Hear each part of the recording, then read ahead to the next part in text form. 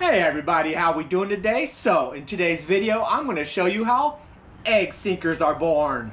Now, egg sinkers are an important component to my bottom fishing strategy, so it's always a good idea to have a good supply of them ready to go. For today's project, I'm going to be doing some 1 ounce and 1.5 ounce. I'll be using the Do It mold. It's a model EG-6-L2. And it's specifically for the 1 and 1.5 ounce sizes. This mold comes with 3 separate compartments, so I could basically do 3 1 ounce or 3 1.5 ounce at a time. How this setup works is that on the top row, I've got 3 1 ounce sections there.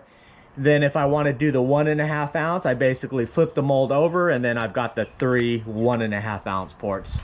Now, the most important component is the actual pull pin, and that allows us to create the little hole through the center of the egg sinker.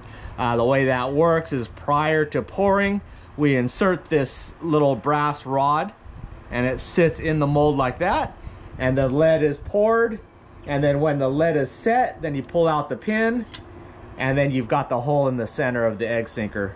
When you first receive your Do It mold, you'll find the pull pin is inserted on the handle side. But when you actually start pouring, you want to make sure that you insert the rod through the front. The reason for that is that this way it'll give you room to actually grab the handle to pull it out. The first few runs that you do with a cold mold, the pin will be hard to pull through, so you're going to have to twist and pull, and this will allow you to grab the handle. When you're done with your mold, you can actually insert the handle back through the backside, and then it stores out of the way. Okay, we're ready to start pouring. If you'd like more information about my lead pouring system or the basics of how to pour, you can check out my lead pouring playlist on my YouTube channel main page. Okay, let's get pouring. First, we want to insert our pin. We're going to be doing the 1 ounce side first. When you insert the pin, you want to make sure you just go through to the edge there. You can see it's just starting to poke out there. The reason for that is that you want some space here to be able to grab the handle. This section will be very hot, so you want to stay clear of that. Okay, our lead is ready, our mold is ready, so let's start pouring some lead.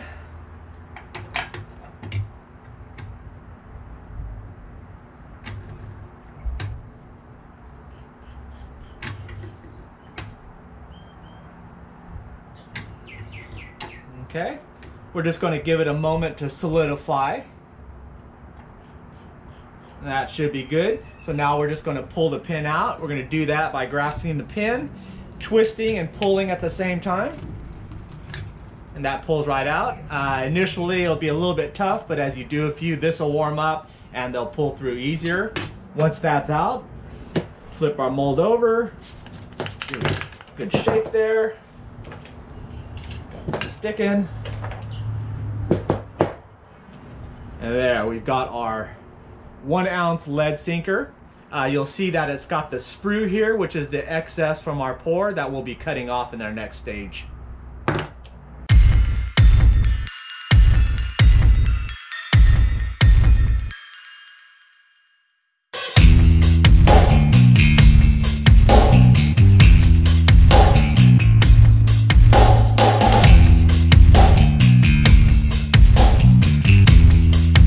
Okay, we've given it some time for our lead to cool, so now it's safe to handle.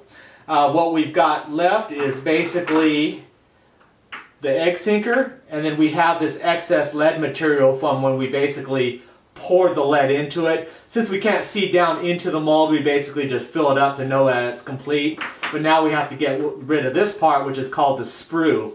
There's multiple ways to do that, so I'm just going to show you a couple of the easier ways. The quickest way to do it is basically just take some cutters, find the lowest spot there, and just basically cut it off. What that does though is it leaves a bit of a kind of a rough edge there. From that point you can basically, because lead is soft, take a hammer or something just with a flat surface and just mash it down. And that gets it back to smooth again. But really, fish don't care, so that's just your choice to do it. If you want also a cleaner surface right at the beginning, what you can do, take a cutter, lead razor blade, and then just kind of score right around the edges of it, and then break off. And that cut will kind of make it to break off easier. Same thing, you can use a saw or a serrated knife and just saw through it until it's flush. Is another way to do it. Also, what I do is basically just to twist it off, leaves me a non-sharp edge to it. Basically, just going to use 2 pliers. And then we're just going to twist that sprue off. And then it kind of leaves a smooth surface there. It's got a little bit of a rise to it. Again, you can use the good old thump it there if you want to knock it down to make it perfectly smooth and round. And then you're good to go there. So that's how you basically finalize it. Key thing is just, if I was selling them, I would probably take a little bit of time to clean these up. Even you can use some sandpaper to knock it down so it's totally smooth. But since it's my personal use stuff, I'm just going to basically just chop them, give it a couple of whacks just so there's no sharp points on it, and good to go. Okay, the cost for doing them yourself. The 1 ounce sinkers, I basically pay $1.75 a pound for my lead, but I buy it in bulk. I think the last batch was 66 pounds. If you divide 1 pound by 16 individual ounce sinkers there, they come out to 11 cents each. The 1.5 ounce come out to 17 cents each. So you can kind of compare that to your local tackle shop. I know around here, these go for 50 cents each, and these go for roughly around 60 cents each. So quite a bit of savings there. Alrighty, so that's how egg sinkers are born.